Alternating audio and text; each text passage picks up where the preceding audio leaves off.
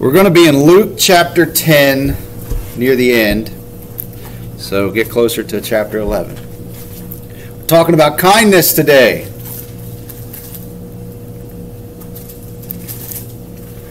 Kindness. It's a good one. What do you think the definition of kindness is? Mary didn't do her homework again. I see it. No, I wanted to say to be kind. Oh, she's pulling out a kid answer. Yes. Helpful. To be kindness. Tender-hearted. Helpful. Love. It's like an act, isn't it? Yes. It's an act of, being nice. It was interesting when I looked the word up. It actually means kindness and gentleness, which was weird because the next fruit of the Spirit's gentleness. And it's a different root word in the Hebrew that they use for it. So it was interesting that they had it that way. So in my mind, when I broke it down, I was like, okay, so to be kind, I have the kindness toward you, which is an action toward. And if the same word means gentleness, gentleness means my demeanor, my spirit in that action. So kindness is more than me just doing something nice for Mary. Kindness is the way I did that nice thing for Mary. Because I could go, and I'll just pick on you, I could go put the roof on, and the whole time, I don't know why we're doing this, that's that, and I really didn't do an act of kindness. I did something that was needed, but really I didn't do it out of an act of kindness. I did an act of whatever. And then people do that all over. And especially if I do it with an attitude of someday down the road, I'm going to call this chip in. And then that's not an act of kindness either. I think it's Paul that talks about doing things where we'll never get repaid. When you do it, don't worry about ever getting repaid. Do it for the ones that can't repay you.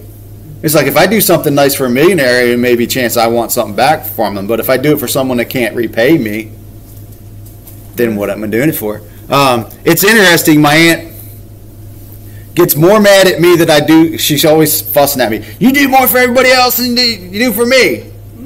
And she's always fussing. And she likes to throw that, you used to call yourself a Christian at me all the time and all this stuff. And it's like, wow. And then the last time she did it, I started thinking about it. I was like, well, I don't do stuff for other people to receive something back. I said, but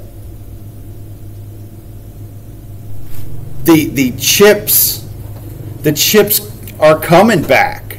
Because I was thinking about it, just this last time my truck has been down, everybody that's done acts of kindness for me, give me a ride, a holy handshake and other things, help me go get stuff, and I was like, so it all comes back. God always moves it in a circle, even though we don't necessarily get it all the time. Even from sowing a seed, and receiving something, as well. It's fascinating. We're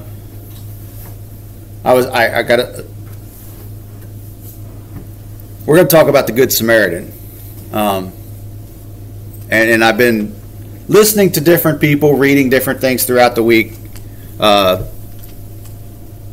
So last night I just happened to see another video pop up, because with YouTube, if you watch one thing, it's going to send you everything and anything on that topic, which is good in my scenario when I was studying it, but not when I'm like, I want to look at my garden shows, not this all the time, or I want to listen to my preachers, not this all the time. And so I got to go back to my subscriptions instead of just doing the home search, where if I don't watch one thing, it goes in a pretty good space where I get to watch everything I normally watch. Well, I was watching this guy, and I'm going to use some of his stuff today. He was a former professor at Dallas Seminary, and he was pretty good. He said some things that I'd never heard before. It was really, really cool what he said. So hopefully I can portray some of that to you today from the Good Samaritan. There's one thing in the Good Samaritan that is said that I'd never, ever seen that he brought up. And then when he brought it up, I was like, and it's about the neighbor. So it is pretty cool. But I want to tell you, I want to start a story of kindness before we get going. There was this lady worked in a meat factory, and For whatever reason, she was curious to check out the rest of the factory. So she goes into the cooler room just to see what meat was hanging in the cooler room, I guess. She never really given an explanation of why she went in there. She was just checking out different rooms before she went off work. Well, you all know the horror stories, and you all seen it on the movies. Usually when someone goes into a locker, it locks from the outside and they can't get out. Guess what happened to this lady? She's locked in the cooler. So this was on a Friday, so they're closing down for the weekend. So she's pretty much anticipating she's stuck in this cooler all weekend. So she's in there 15 minutes. She's in there a half hour. She's in there an hour. And she's pretty much, after an hour, she's pretty much give up that anybody's going to come into the cooler. Now, next thing she knows, she hears the cooler door open. I don't know why she moved away from the door. Maybe there was a warm pocket somewhere. Who knows? And she heard the door open, and she heard someone say, "Anybody in here?" And she said, "Yeah, I came in and got locked in." And it was the security guard. Well, the security guard don't make rounds. The security guard is the gate security guard. His only responsibility is to be at the gate to check your ID to make sure you're supposed to be coming in, and to open the gate to let you leave at the end of the day. That's his only responsibility. He does not make rounds of the building. He doesn't check and see if everybody's there or not. The lady goes, "How did you know I was in here?" He said, "I didn't know I was in here. I came looking for you." And she goes, "Why did you come looking for me?"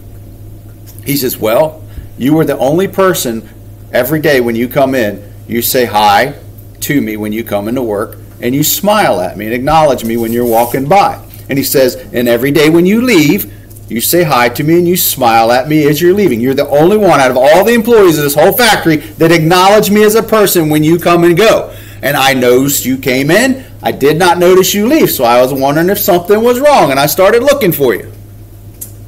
Right? An act of kindness. That act of kindness, I don't know if it would have, I don't know how cold this cooler was. I don't know if she would have went, you hear the horror stories of people sitting into to get locked into certain coolers and they're not even on and they die, they freeze to death because their mind goes into hyper overdrive. It's so cold they're going to freeze, and they didn't even on.